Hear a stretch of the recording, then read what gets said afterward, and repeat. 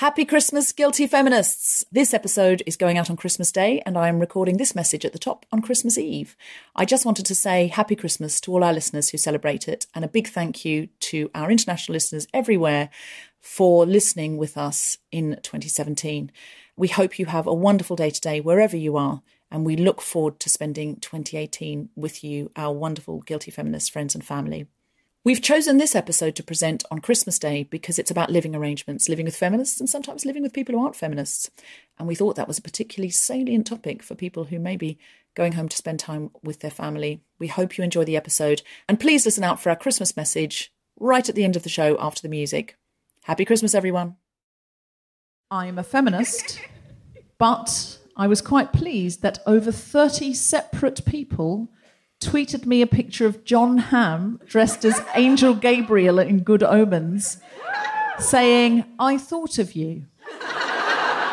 Because now people see him and think of me.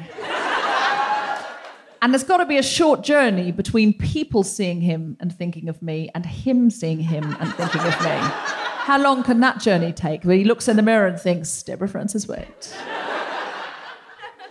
It'll happen. You doubt, but go on, do one.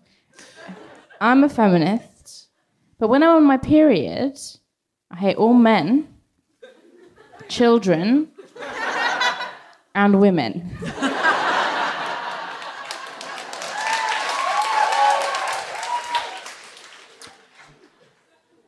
I'm a feminist, but once I was playing hypotheticals at 3 a.m. at a rock music festival. Does that sound unhip if I say rock music festival?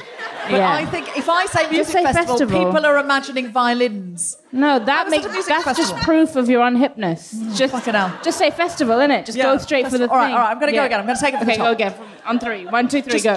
I'm going to put my hand like here so I'm like more hip. Okay. It's going to take up... Because I think people who take up 2 chairs, cooler. I'm a feminist. But once I was playing hypotheticals at 3 a.m. at a festival, lying under the stars and drinking and having some herbal refreshment. And I asked my friend Mark, who wrote the theme tune for the Guilty Feminist and Global Pillage, if we were on a desert island, how long would it be before he slept with me? And he said, well, I'm gay, so never. And I said, I think that's really unchivalrous.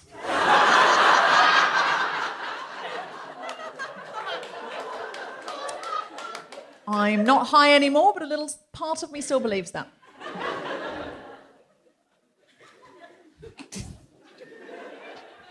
Would it have killed him to say 20 minutes, is all I'm saying. I'm a feminist, but last month I was supposed to go to the inaugural feminist book club in my local area. But on the day, I pretended I was infectiously ill so I could stay home and play poker with my friends. They're going to know now. That's the exact demographic that's going to listen to this podcast. Well... You're never going to be invited back to the second augural... I feel like that was my aim. Fair enough. I'm a feminist, but when I told Mark Hodge, who wrote the theme tune for Global Pillage and Guilty Feminist, that he was unchivalrous for saying he would never sleep with me on a desert island, no matter how long, even if we were abandoned there and we knew we were going to die there alone, I was saying, my other friend, who was a man, said it was not feminist of me to call a man, whether gay or straight, unchivalrous for not offering to sleep with me under any circumstances. And I told him to shut the fuck up. It's fair. What was nice was all the women, they were all like, I'd sleep with you, Deb, immediately. Like as soon as before the boat broke down, when we were in the ocean, they were like, even if we weren't stranded, I'll do it with you right now in this field. We're at a festival, come on. They were so nice to me. I like women. Women are good. Me too. Yeah. I'm a feminist, but when I have a friend who's a woman who repeatedly makes like terrible choices in her love life, I just really want to take away her agency to like make her own decisions. I want to farm them out to me. So I'm a feminist, but my friends shouldn't make their own choices in life. Some of them shouldn't, though. That when certain toxic elements turn up, there should be intervention sometimes. You're right. Someone's hissing at me for Who's that hissing? confession. I mean, you're right. I shouldn't say that I know better, but I do. Yeah. Live from the Y in Leicester, the Spontaneity Shop presents The Guilty Feminist with Deborah Frances-White, guest co-host Bisha K Ali, and very special guests Vanessa Kisuule and Miriam Battye, talking about living arrangements.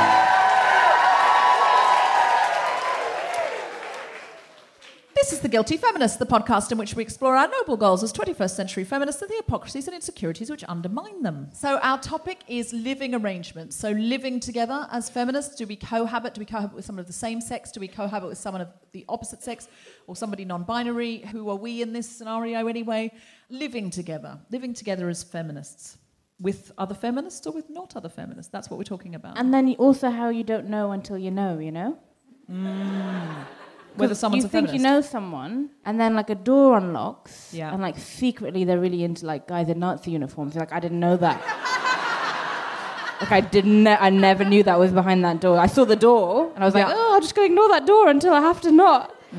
And then they open the door. Like in Friends with Monica's messy cupboard. Yes, yes. You never know someone till you know them. Just say, if you've lived with somebody and you've discovered something about them that you were only privy to because you've lived with them.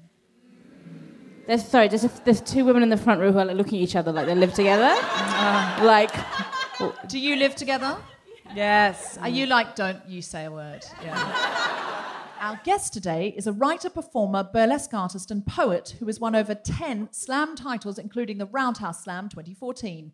You may have seen her at rap battles using the name Shonda Rhimes or on a burlesque stage as Nina Nunchucks. We know her as Vanessa Kisuule. She is joined by a playwright and screenwriter from Manchester. Her recent credits include Trip the Light Fantastic for Bristol Old Vic, Pancake Day for Play Theatre, and The Legend of Sleepy Hollow for Theatre Royal Bath. She is a writer on attachment at the Old Vic in Bristol, where she is currently based. Please welcome Miriam Battye. Vanessa and Miriam!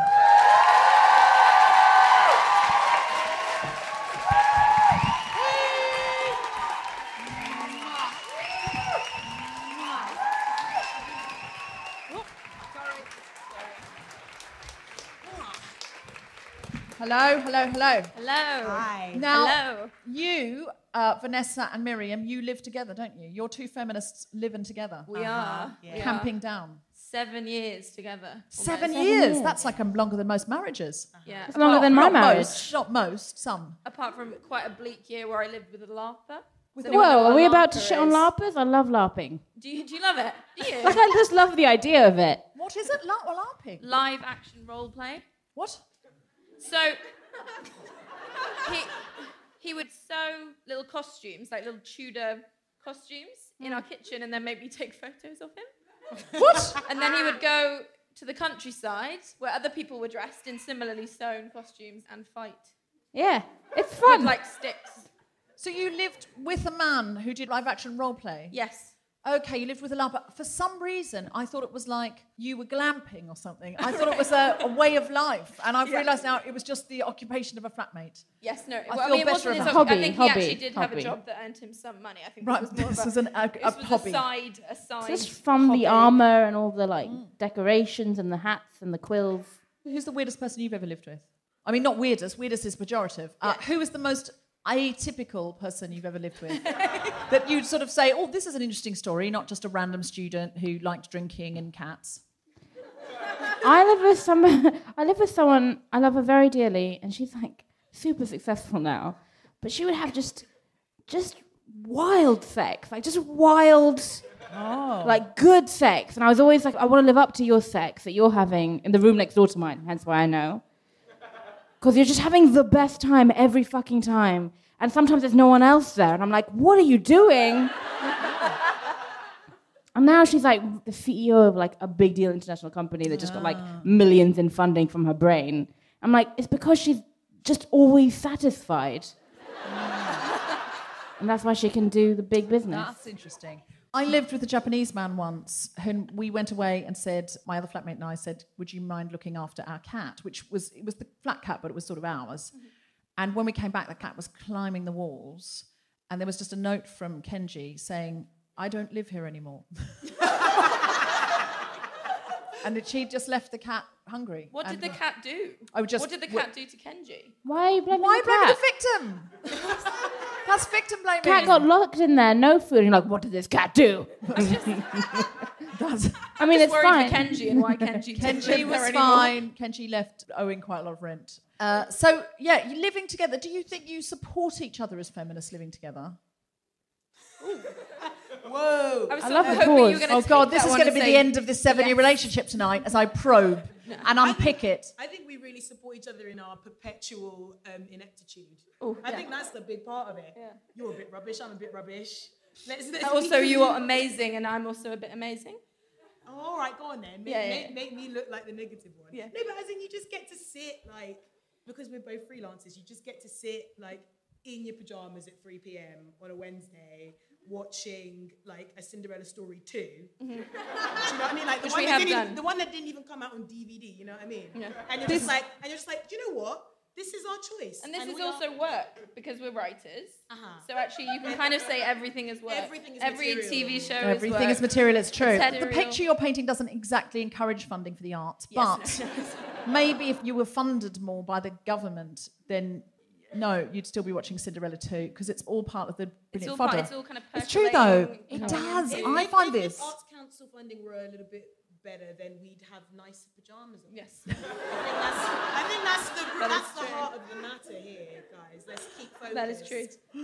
Yeah, no, I do see what you mean. But I think it's all part of it. If you're an artist, you do have to sit at home and percolate and soak in your own misery. For me, that's half of it. And then you suddenly, you know what you want to say, and then you write it really quickly sometimes, and but it takes a while to. Also, what I need is like just loads of people to be disappointed in me. So I just need my agent to be like, "Where the fuck is that script?" I need 4 other people to be like, "You said you were going to deliver this 6 months ago." I need you to be like, "Bisha, you said you'd send me this thing." I don't know why my tone went so high for you. It's a double-barreled name, just goes right up there. Yeah. And then I just need all of that so that it turns into self-loathing and I can just fester in it and then be like, wrap myself in it, like my new pajamas of like sadness. And then I can write. No, I do understand. Have you lived with people you think aren't feminists that wouldn't support your feminism? And have you lived with people who are? And is it easier living with people who are? Listen, I lived with my parents for years and they are not feminists. And I turned out okay. So I think it's actually a lot easier to express yourself and actually improve in your feminism and like whatever path you're on when you're surrounded by other people who have your back and can have those conversations back and forth with you. Whereas with someone that you have to constantly convince that actually I'm not being ludicrous when I think that we should all have equal rights. It's a lot, like you just have to get all the basics done, and that's a lot harder to do if you're not living with somebody who's just got your back and you can just be like, yeah, we should all have equal rights, cool, we don't even need to say that, you know? I think also in a similar vein to this podcast and its intention, when, every day it's like out here, like, being sassy, checking that person, demanding an orgasm from this guy on this Tinder date, blah, blah, blah. You want to go home and be like, you didn't think I was pretty. Yeah. And that be legit, you know what I mean? So actually for me, living with other women who I know to be feminists and I know to be about the cause, it's actually about us also being a bit whack. Together, like yes, and like watching really Cinderella 2 objectifying music videos and being like, this video is so sick. I also want to rock this bikini and fur coat look that this woman is wearing next to Snoop Dogg because I think I'd rock it. Yeah. And being supportive and having me say yes, you would rock it. Yeah, and that's why we love each other. Yeah. So you have secret guilty feminist sort of exfoliations at home. Yeah, that's what I call it. Sloughing. Metaphorical feminist skin is rough by all the Magic Mike 2s we've seen. It's so important. I think Magic Mike is a feminist film. Yeah, big time. Yeah, I know what you mean. You've got to have a little place to relax. I think it's as important as sustaining all of our feminist values is to sometimes just go, because what you know in your head and what you feel inside can be different. I have one friend and I meet up with her usually. Only one friend? No. Babes. Babes. No, I have one friend with whom I do this. And I usually see her once a month, once every 2 months. But when we see each other, it just spontaneously happens that we sometimes confess deep insecurities to each other, and we'll just go, she's the one I can kind of go, do you think there's a new line there? Is that a new line? No, but is it? But is it? But is it? But is it? And we just kind of, like, I would never say that to anybody else. Oh, it's so important. Like, I've got an entire poem about I was getting ready for a date and, you know, just sort of thinking, oh, you know, this is great. And, you know, I totally feel so empowered in myself and who I am. And I'm just going to bring myself to this date and he can take it or leave it. And then the thought plonked itself into my brain completely uninvited that I should maybe shave my arsehole. This is, like, there's a whole poem about this. You can YouTube it, okay? Yeah. And I really don't believe in body topiary for, you know, the male gaze, blah, blah, blah, like, shave or don't shave, but, like, make sure that it's for you. But, like, also, like, lol, do you know what I mean? Like, we've all been there where we're, like, all better, like, oh, shit, do you know what I mean? Whereas, like, you know, I can not get laid for months and not give a shit because I'm so feminist. And then as soon as that date's sorted, I'm like, yo, like, I'm in that depilation area in Boots, like, yo, like, what's going on, you know? So it was about me unpacking that. Because weirdly, I felt totally okay to, like, rock hairy legs, hairy underarms, and, you know, a hairy... You can say What's the best word for that bit? What is the word that you like? Gemstone. Vulva, because that's actually anatomically correct, no? I don't know. Bit. I really don't know. I'm so sorry. I'm a feminist, anyway. but I'm not sure if it's the vulva. Oh, do you know what I mean? I think it is the vulva. I literally only learned that there was, like, 2 separate holes, like, from Orange is the New Black, like, you know, a couple years ago. But when anyway, I learned that, it blew me away. I felt totally cool and sort of, like, empowered to have hair in all these other places, but I was like, no, man, I gotta be having, like, a smooth asshole. Not because of anything that one might do back there, but I just got it in my head that, like, that was, like, a really unsightly thing. And I've got a whole poem about that. I know that but can I just say, yeah, I confess, when I've been having a wax, and the waxer, I didn't know you were meant to do it, but one day the waxer said, shall I do that area for you? And I was like, I guess I better say yes, because why are they saying it? Like, you know. So, I don't know, I can't really see back there. So I'm like, oh, yeah, okay. So... if I have a wax, I say, yeah, go on then. But how would you shave it safely? Yeah, I was exactly what I was thinking. It's an optics thing. Letting a professional back there with their professional equipment. That's fine, yeah.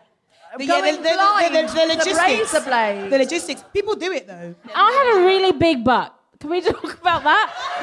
And I'm like, and you cannot lie. And that's what concerns me. It's like, how are we getting there when I have such a big butt with a razor?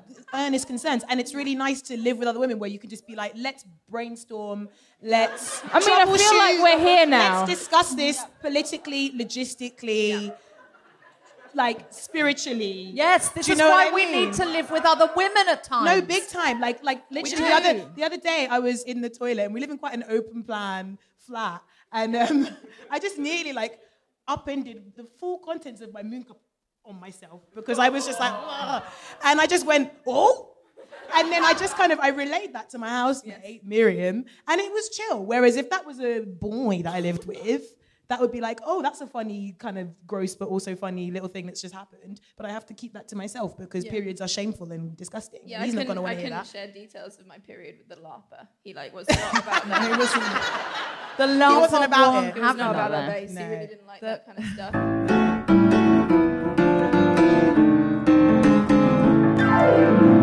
Would you like to hear a poem from Vanessa Kisuule, a.k.a. Shonda Rhimes?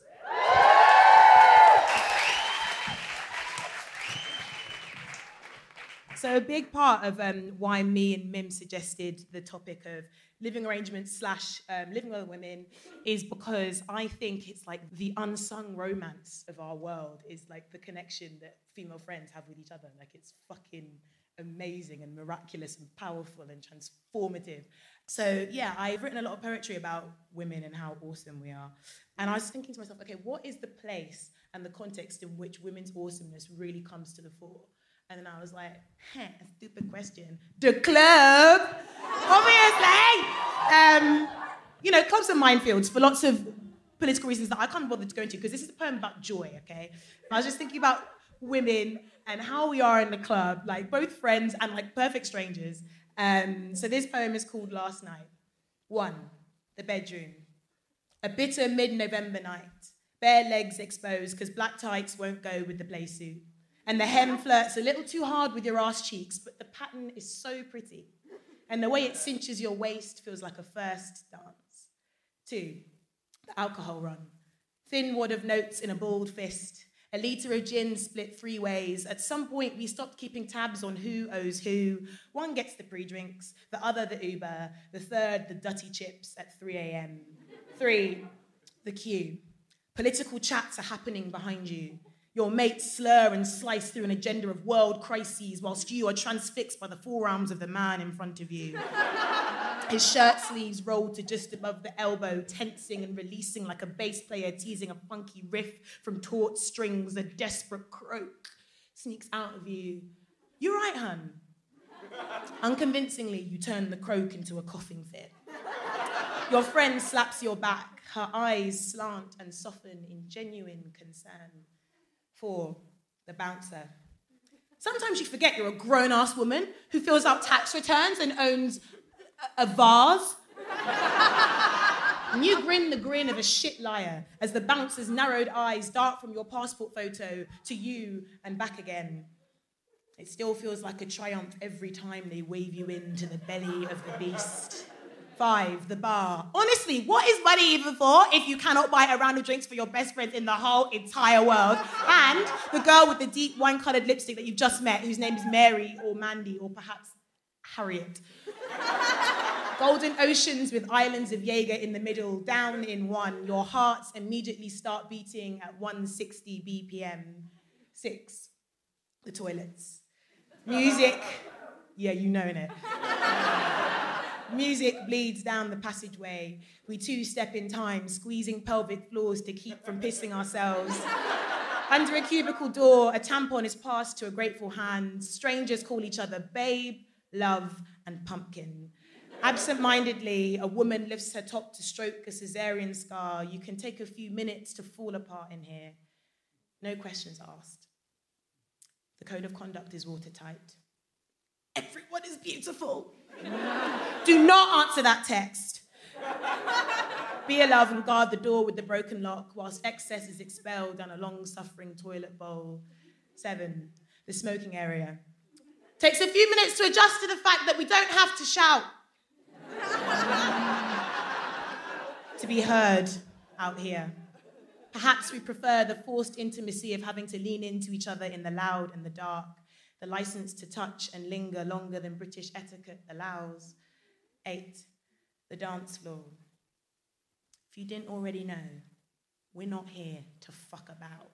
Hair tied back away from our necks, shorts worn tight to our hips, an air horn call to duty summons us. Find us dangerously close to the speakers where the throb and wobble reigns. Dexterous waists wind up against any man who can handle it. Hands rest on bent knees, small of back pops and twists, asking and answering the same question. We dip and sway, salute with barrel fingers. Yes, mate, yes. Sweat collects between and under breasts, thin cotton tops damp to the touch. DJ drops banger after banger, vicious, a delicious ache in the pelvis. We bubble, butterfly, TikTok, hands press against the wall, all the better to throw it back. We make it clap, turn it up, reload that. Somehow we have formed a tight circle, moving with and for each other, bending and refracting. Let's go, let's go, let's go. The chant spread and pitched to a euphoric crescendo. And when the last song ends and the lights come up, we blink, dumbstruck, the floor beneath us sticking to our shoes, the sweat on our skin dries to a quiet itch. 9, the walk back.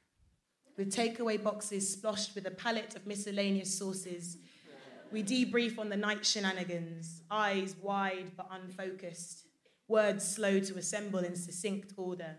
Some nights, we return with bodies brimful of catharsis. Others, we're cowering from the demons that only come out under strobe lights. Regardless, there has never been a night we haven't made it back. Pint glasses of tap water perched on bedside tables, Another day forces its way through the windows.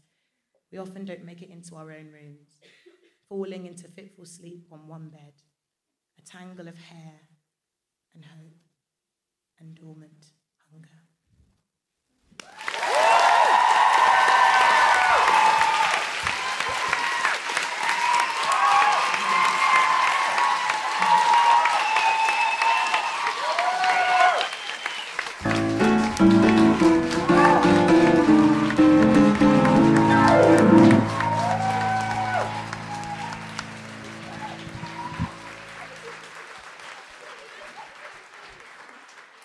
Go on, follow that. A day. Yeah, okay. Obviously, I should have gone first, but I didn't. So I'm going to go now. You ready? Yeah. And welcome to the stage, Deborah Frances-White.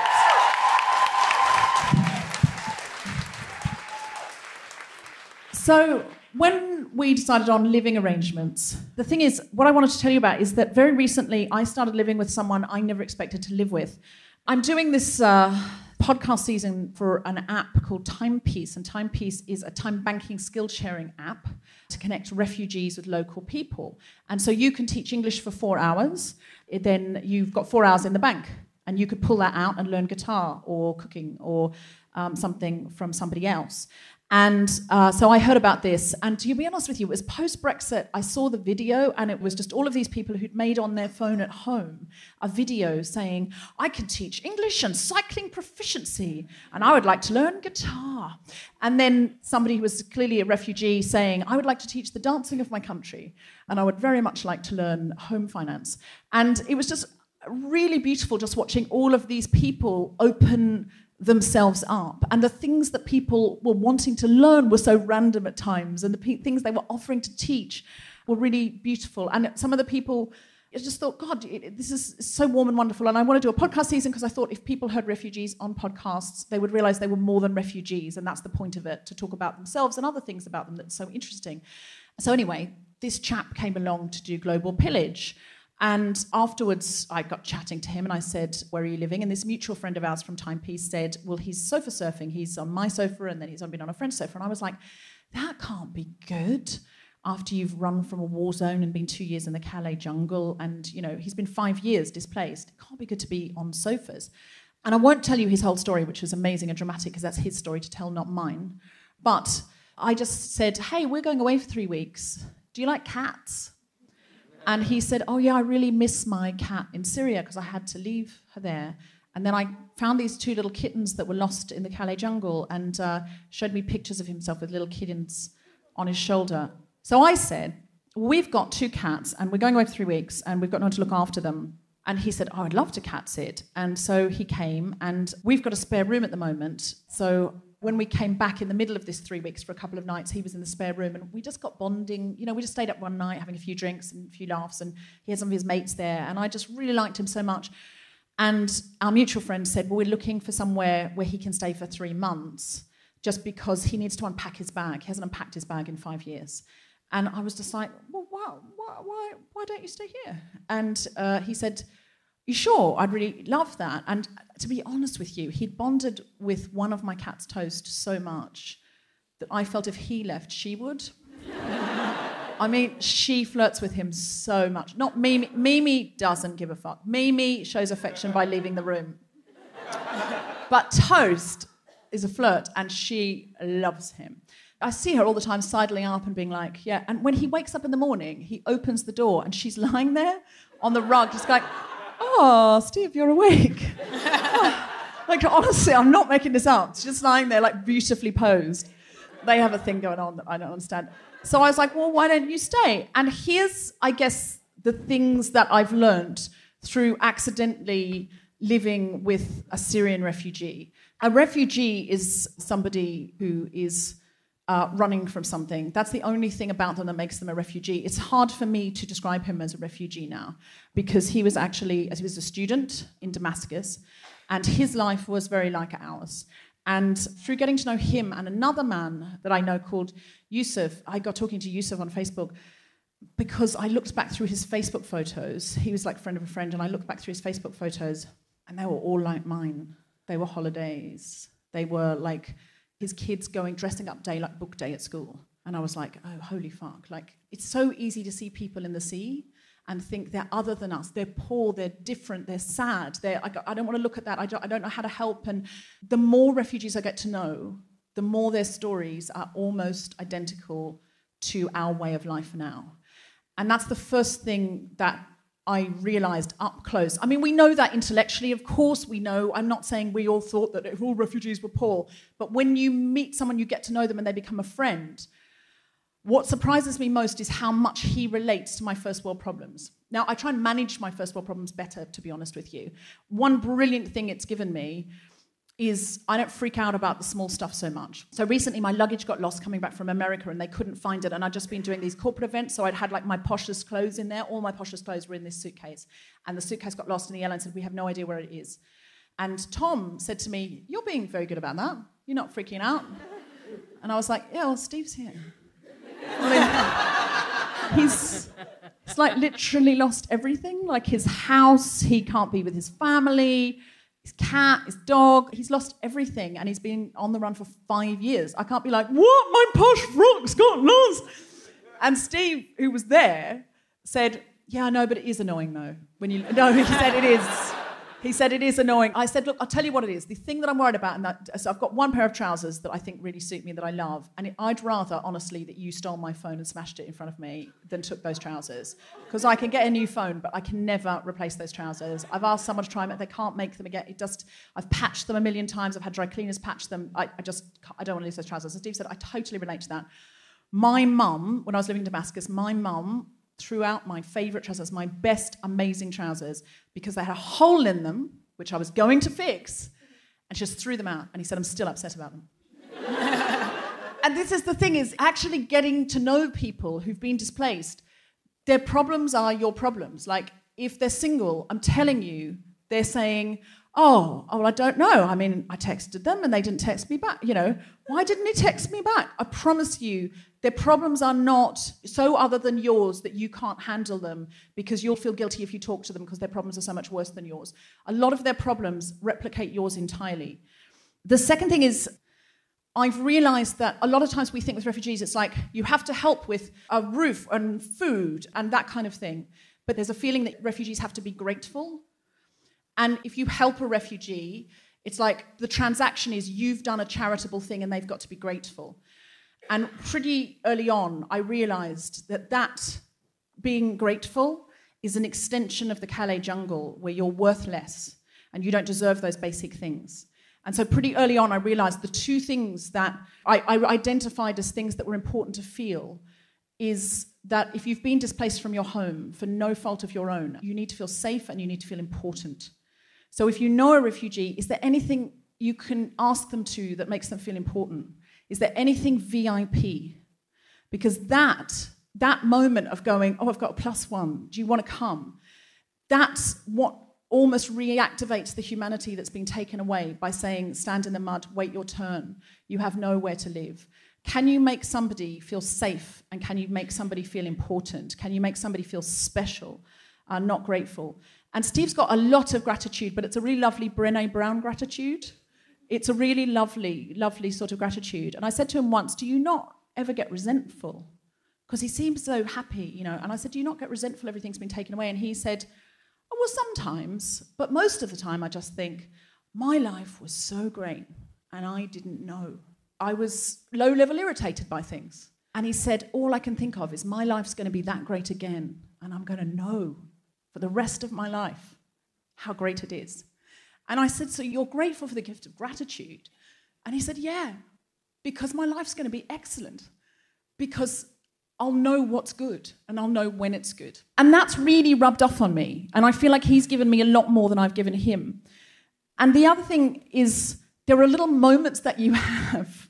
Like you end up sort of having in-jokes about war because that's his life experience and he's told me, shared all this stuff and we've got all these kind of jokes and stuff, and you have these little moments where you realise, one day I was telling him that I'd been in a cult, I'd been in a religious cult, and what that was like, and he said, oh yeah, I know. He said, I was in an Islamic cult when I was a teenager. And I just kind of stopped and I went, what kind of Islamic cult? Because of course, as a Westerner who takes in the news, I just went, oh, well, what kind of cult were you in? Was it a peace and love one? Or was it more of a Death to the West one? And he went, oh no, it was very peace and love. He said, they used to make us watch Blue Planet. And I said, what, so it was an Attenborough-based Islamic cult? He said, yeah, it was. He said, we used to go into the mosque, we're teenagers, we used to go in the mosque and we'd watch Blue Planet and then we'd talk about how wonderful the creator was. And he said it was really strict about no sex and drinking and stuff like that. But it was like a sort of happy, clappy, Pentecostal, like equivalent. And he said, no, it was all kind of singing and it was Blue Planet. It was mainly Blue Planet. And he still, Blue Planet 2 came out, he was so excited. And I was like, God, why would I think that? Why would I have that moment of thinking that? Because, of course, the cult I was in wasn't a violent cult. It was structurally violent to women, certainly, but it wasn't a violent cult. Getting to know a refugee can really help you just second-guess those deep-seated prejudices that you've been educated into. You can educate yourself out of them just as easily. But I laughed and laughed and laughed. And he said, why are you laughing? And I went, well, because I thought maybe, you'd been in a training camp or something. And he could not stop laughing. He said, no, we'd go into the mosque and we'd watch David Attenborough upstairs. Then finally, here's the thing. This week, he got... now, this is a man who's had no place to stand legally and no air to breathe legally for 5 years. And he got a letter from the post office saying, please go to the post office. And he went, oh, my God, I think this might be my papers. I said, well, just let's not get too excited. It's just a thing from the post office saying go and collect a thing. And, he said, yeah, but you've got to sign for it. You've got to sign for it. So I think this is it. And I was like, well, let's not get too excited because I don't want to make this all about me, but let's not get too excited. Anyway, the next day he texted me, I've been to the post office. And I went, yeah. And he went, unfortunately. And I went, oh, God. And then he sent me a screenshot and he's got it.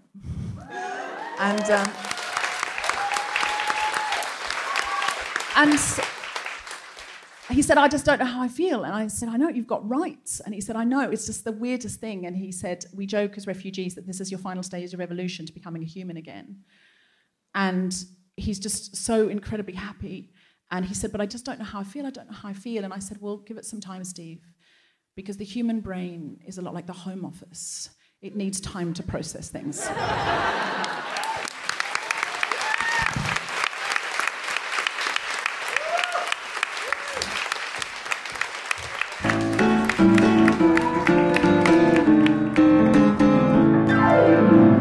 It's certainly made me more feminist.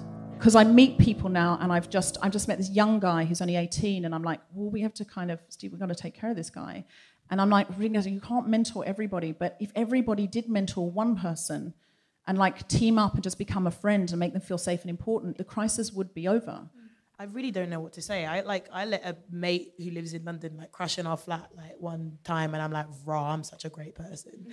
So I don't. Do you know what I mean? I can't really match what you're saying there. Look, it was a total accident. I'm not some great humanitarian. He is an amazing guy, and we just get on, and we've just clicked, and we're so, listen, someone else might have stayed, and it might not have worked. So but we just have this thing that we now like brother and sister, and we're like family, But I would say, not everyone has a spare room. You could let someone stay on your sofa for a while, but that's not great either psychologically. And I think, can you make friends with someone? That's what the Timepeace app is for. Can you meet someone? Can you have a coffee with them?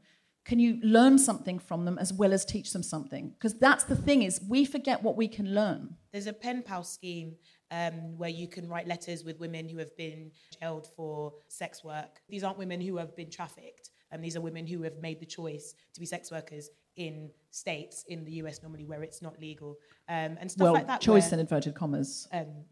Yes. Yeah, it's really great to have this scheme whereby you're just chatting on a level about, okay, what are your interests? Let's actually have a conversation. Let's build something here and really create something that's about, an exchange of something rather than I'm writing a letter to you, you poor person. Do you know what I mean? Yes. So I'm really about stuff like that that's about exchange and not this neo-colonial, let me help the poor monolith group over here. The more I meet people, the more everyone's got a story.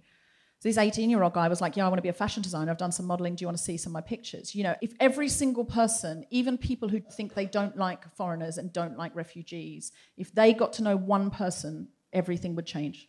I can't say I disagree with that. But imagine if you did. Imagine if you're like, nope. Disagree. No one should talk to anyone ever again. The only thing I would say is that there can be an unfortunate tendency towards the exceptional. You know, that one person because, but they're an exception because they were a doctor over in Syria and, you know, they're amazing and they speak really great English. So, you know, they're the exception, but the rest of them, nah.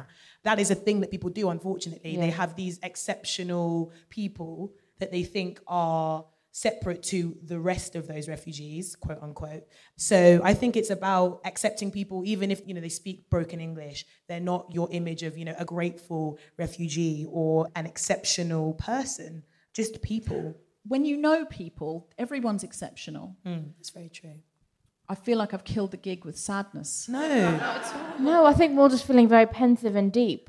Because you were like, going to do that, and I was going to do a funny story about how I make my husband cook and that. Do that, quickly. You know what I mean? Quickly do that. So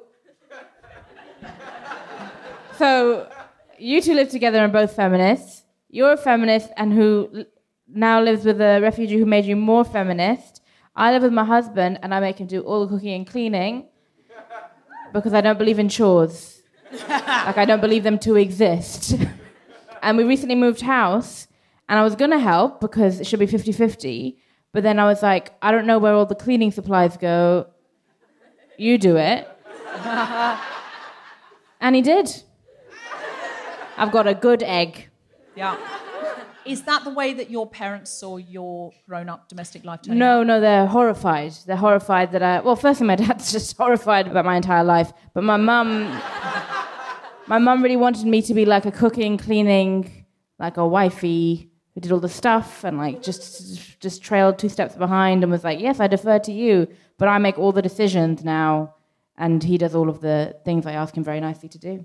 Did not make my parents happy in any way whatsoever. But as long as it works for you and you both adore the arrangement, then I'm not sure if we both adore it. Well, listen, but I feel like women have done things. the housework for 10,000 years since the patriarchy was born and we came off the savannah. Men can do it for 10,000 years and then we'll be even. Who does the cleaning in your house, you guys? We have a cleaning rota. Who made that cleaning rota? Who got the Sharpies out and colour coordinated and did the... Yeah. Miriam. It's a really attractive cleaning rota. You did really well. You did really well. Vanessa did the cleaning rota. Yes, absolutely. So does she do any of the cleaning or she just did the rota with the pens? Because I'm quite good with the stationery, but then actually reading what I've done on the stationery and doing it is another thing. No, Vanessa is quite into the cleaning. I am not so much. Which is why the cleaning rota was born. But I support the cleaning rota. I'm glad of the cleaning rota. Thank you for the cleaning rota, Vanessa. Cleaning rota is good when you're making it and you can put just the other person's name on. Mwah. Ideal. Yeah. Well, how would you assess the cleaning rota is going? It's been about a month. It's quite new in the 7 years. You know, everybody has their different levels, do you know what I mean? Yeah. I'm like a Hoover under the sofa kind of gal. Some people are shove all the dust underneath the sofa kind of gal. Casual swipe, and then under. Yeah, it's cool. I'm a totally chill, casual person. And, I sense that about the cleaning. I'm not bothered. Yeah, you know, look at me, like, just so chill. Let's just roll in our own filth. Why not? Oh, so hippie, so free, so, you know, peace and love. So in, so out. Why even flush?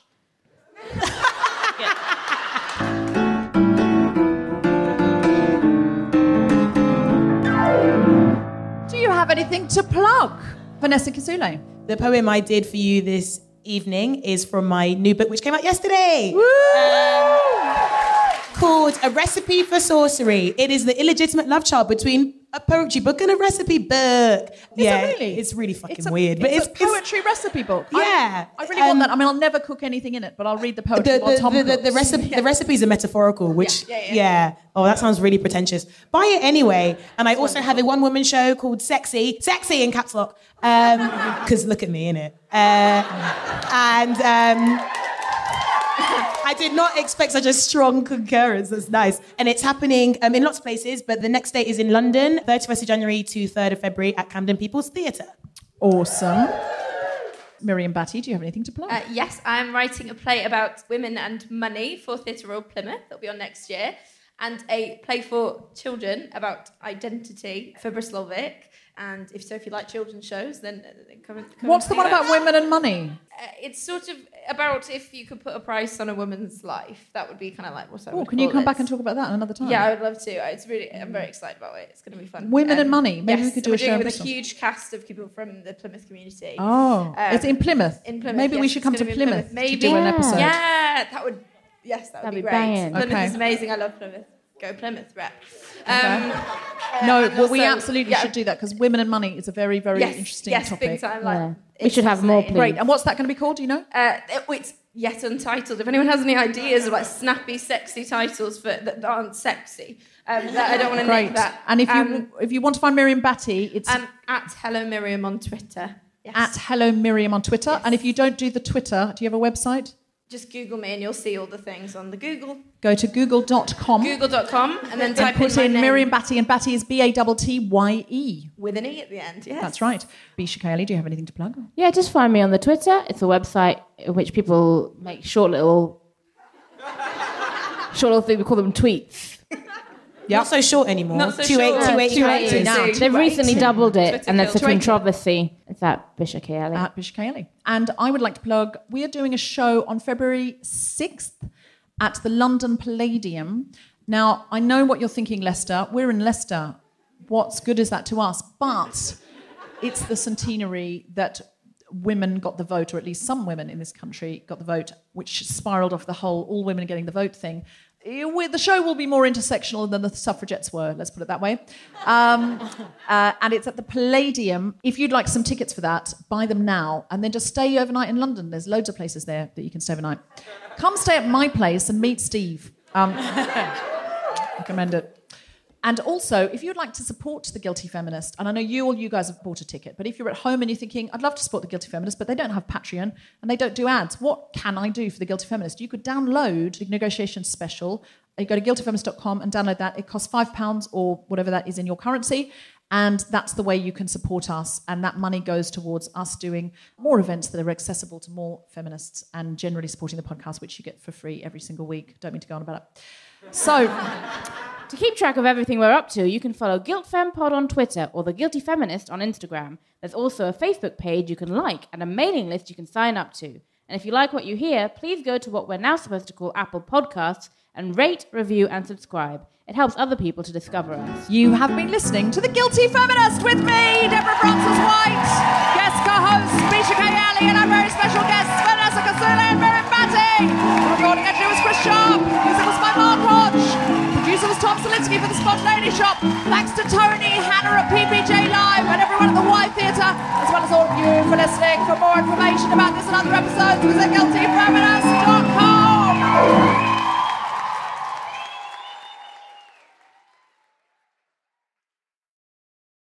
Hope you enjoyed the show.